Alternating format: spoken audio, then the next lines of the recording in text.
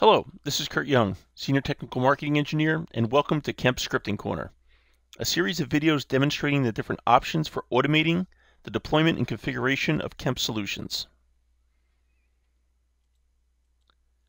In this video, I'll be focused on automating the configuration of Kemp LoadMaster virtual services using different methods within Ansible. The first method I'd like to demonstrate will be leveraging the Kemp Python wrapper.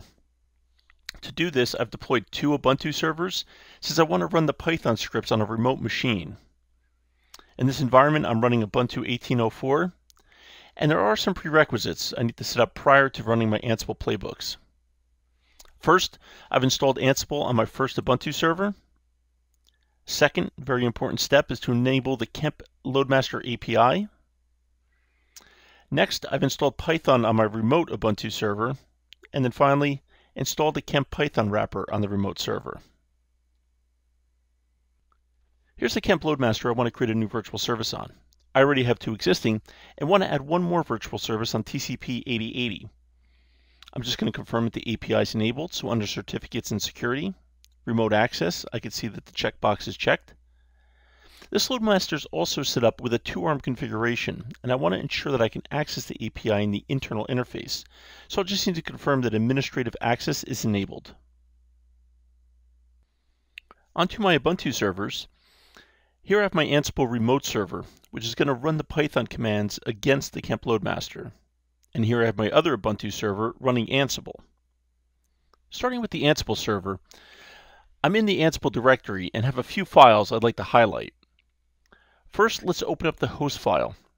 This file can be leveraged to identify the server or servers Ansible is going to run the playbook against.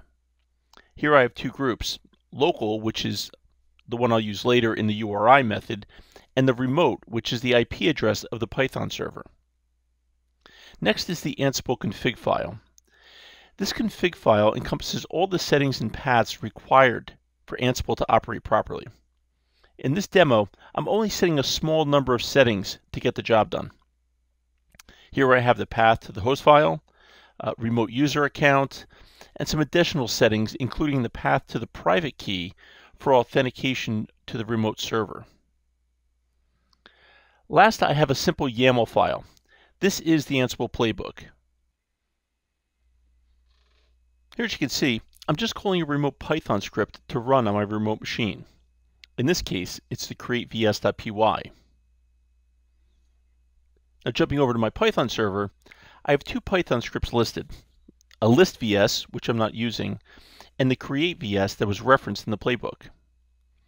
So opening up the Python script, create_vs, I have a bunch of variables that I'll be using as part of this script, including the LoadMaster IP, login information, virtual service IP, and port, real server IP and port, and finally the actual Python scripts to create the virtual service.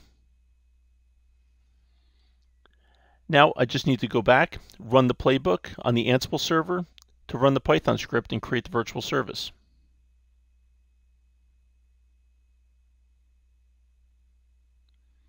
I can see we have one change reported back, and if I go to the LoadMaster and refresh, I can see the new virtual service created.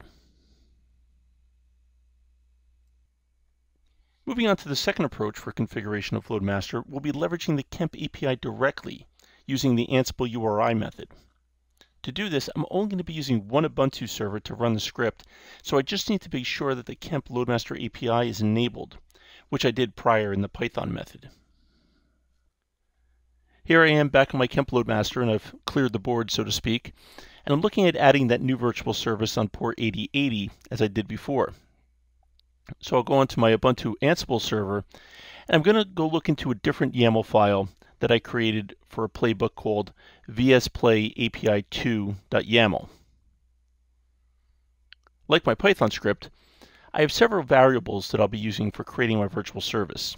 LoadMaster IP, virtual service IP, real server IP, ports, and connection information.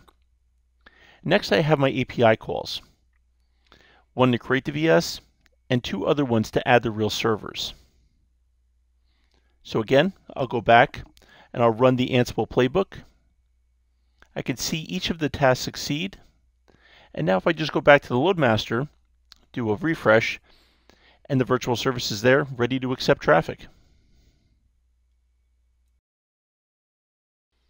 Hopefully this episode provided some insight to the value of leveraging Ansible Playbooks when using Kemp solutions. For more information on Kemp, visit us at kemptechnologies.com. Thank you for watching.